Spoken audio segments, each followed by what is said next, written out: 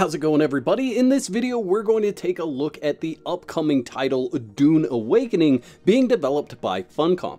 In this game, you will rise from survival to dominance in a vast and seamless Arrakis shared by thousands of players. Dune Awakening combines the grit and creativity of survival games with the social interactivity of a large, persistent multiplayer game to create a unique and ambitious open world survival MMO. As of the creation of this video, there is still no planned release date for Dune Awakening, and you can still sign up for beta testing on their website. I put the link for that in the description of this video. Today's sponsor is G Fuel, the official energy drink of esports. G Fuel is formulated with gamers and gaming in mind to help boost energy, focus, endurance, and reaction time. Formulated with no sugar and no gluten. Just natural, clean, vitamin and antioxidant fortified energy, available in over 40 flavors. You can choose between ready-to-mix powders and ready-to-consume cans. If you're not sure what to buy, check out the starter kits. Each one comes with a shaker and 7 flavor packs. My favorite is the glow-in-the-dark shaker for those late-night gaming sessions. Visit gfuel.com and use promo code WACK4863 at checkout to receive a 20% discount on your purchase. For those of you who aren't familiar, the Dune saga is set thousands of years in humanity's future. Faster than light time travel has been developed, and humans have colonized a vast number of worlds. However, a great reaction against computers has resulted in a ban of any kind of thinking machine, with the creation or possession of such punishable by immediate death. Despite this prohibition, humanity continues to develop and advance other branches of technology, including extrasensory perception and instruments of war. At the time of the first book's setting, humanity has formed a feudal interstellar empire known as the Emporium, run by several great houses that oversee various planets. Of key interest is the planet of Arrakis, known as Dune. A desert planet with nearly no precipitation, it is the only planet where a special life-extending drug, melang, or the spice, can be found. In addition to life extension, melang enhances the mental capacity of humans. It allows for the mutated Spacing Guild pilots to navigate folded space and travel the distances between planets, and triggers some of the powers of the Bene Gesserit, a religious group that secretly seeks to control the direction humanity takes. Melang is difficult to acquire, not only due to the harsh environments of Arrakis, but also the presence of giant sandworms that are drawn towards any rhythmic sounds on the sands of the desert. Control of Arrakis, its spice production, and the impact on humanity's development become the center points of the millennia-long conflict that develops through the series. Now let's look at what Funcom says your gameplay experience is going to be like. Your journey begins on Arrakis, alone on the deadliest planet in the universe. Follow your story throughout Dune, meeting characters from the movies and books, discover new allies and enemies, and exploit your relationships to uncover the mystery that lies beneath the surface of the sands. In one interview with PC Game Show, Joe Bylos actually mentions that when you start off, you are a castaway that is only armed with a knife that you put together from some scrap metal. I find it interesting that he uses the term castaway as if Arrakis wasn't your intended destination and you ended up shipwrecked on that planet. So the beginning of Dune Awakening sounds familiar, at least it does to me. You are someone that is stranded on a strange land, not where you intended to be, and you now have to fight to survive in that land. Now this sounds very similar to another game that Funcom has produced, Conan Exiles, where you are in exile that has nothing at the beginning and you have to work your way up into surviving, building, and dominating. And remember those 3 terms because they're going to come into play a little bit later on in the video as we continue to dive deeper into what we know about Dune Awakening. And I'm going to draw a lot of connection between Conan Exiles and Dune Awakening because, for one, I've been covering Conan Exiles for quite some time, so I see those parallels there. But in addition to that, Conan Exiles was Funcom's most popular game, and I don't see any reason why Funcom wouldn't take the things that they've learned from Conan Exiles and bring them into the Dune universe. Now, there's definitely going to be a character creator in Dune Awakening, but it goes even deeper than that. Craft your identity and build your prowess, from deep character creation to skills and abilities that develop the more you use them. Declare your loyalties by what you wear and become known by what you do, whether you are a specialized master or a multi-talented adept. Some of the things that Joel said in his interview with PC Gamer stuck out to me about the training system, or about the leveling system that's going to be present in Dune Awakening. In that interview, he explained that you have to consume spice in order to level up skills, and they have what they're calling active skill training. So you're actually choosing what you want to train. But the amount of time that you're going to be able to train those skills is based upon the amount of spice you have in your bloodstream. What's going to be interesting for me is to see if there's multiple ways to kind of grow your character, develop your character. Will we have an attribute system that we just are able to unlock certain things as we level up, and then those attributes can then become better because we train them with spice? Or is it all going to be locked to the spice and we have to get that resource in order to then level up anything at all, or even unlock other attributes? I think if you can't unlock attributes without having the spice, it can create kind of a gridlock where you may end up in a situation where you can't progress because you are not powerful enough to go and get the spice, but you need that spice to be able to get more powerful.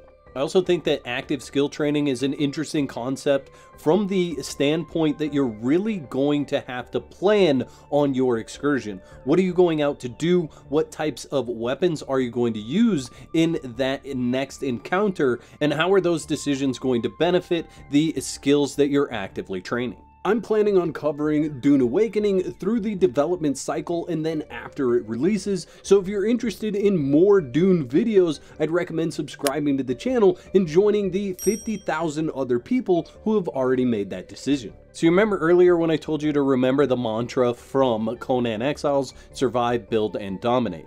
Well, the character progression for Dune Awakening has been described as having 4 key parts: survive, protect, expand, and control. These are basically the same things as we see in Conan Exiles. However, there's a big difference from Conan Exiles and Dune Awakening, and that is the fact that it is a massive multiplayer online game that has PvP inherently in a lot of the areas of the planet.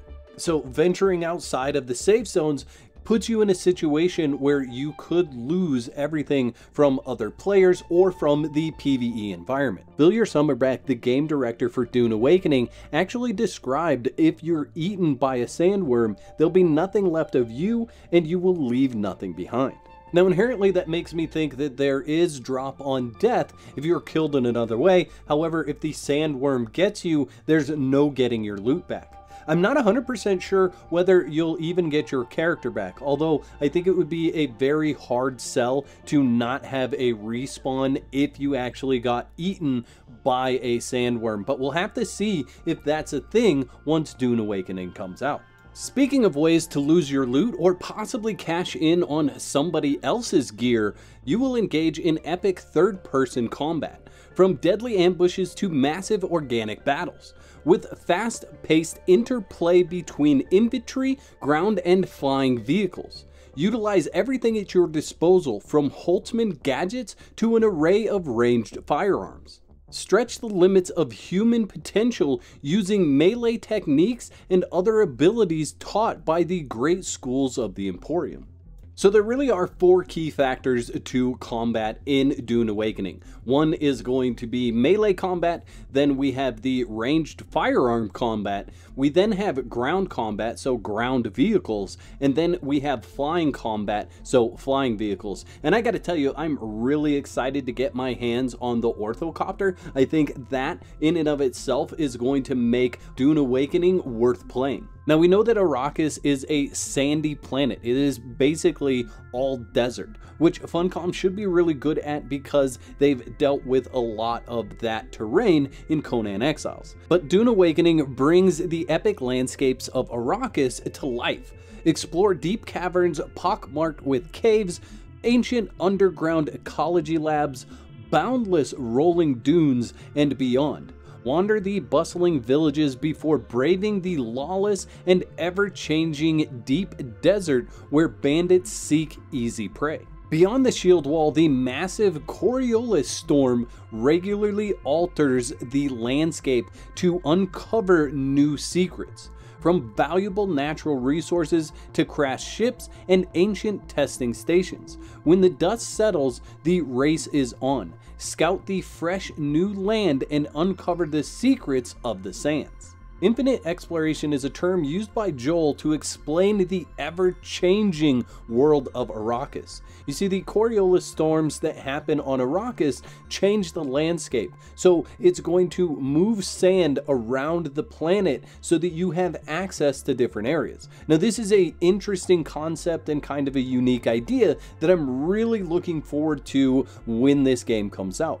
I really want to see how much it'll change and whether it'll change in a way where you'll see the same places over and over again if you play long enough, or if they have some infinite number of changes that they're going to be making. I mean, it'd be really cool if they were to set it up where on that weekly basis when it's changing, there is a brand new thing that they've developed and designed in order for you to go and check out. This is something that would absolutely be phenomenal if they were able to do that. However, even if they only have 100 variations of different places that could be uncovered, it has the potential of making the game feel like it's never growing stale. Now, the whole premise of the gameplay is to control the spice. Search the deserts for massive spice blows to harvest the most valuable resource in the universe. Gather players for a foray into the deep desert or scavenge what you can on the sidelines. Sell spice on the exchange or consume it to expand your potential at the cost of addiction.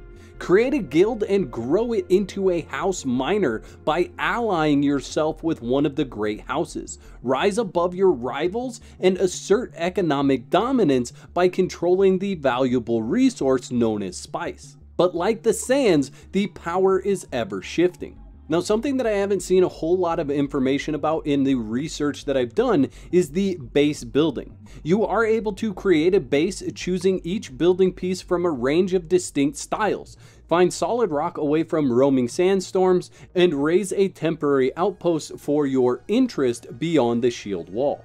I think the reason why we haven't seen a lot of information about the building system in Dune Awakening is because it's more of a necessity than it is a feature. So unlike Conan Exiles, where you're able to go on and create these amazing elaborate bases, I feel like the bases or the building that you're going to be doing in Dune Awakening is going to be more of a necessity and more for functionality than it will be anything else.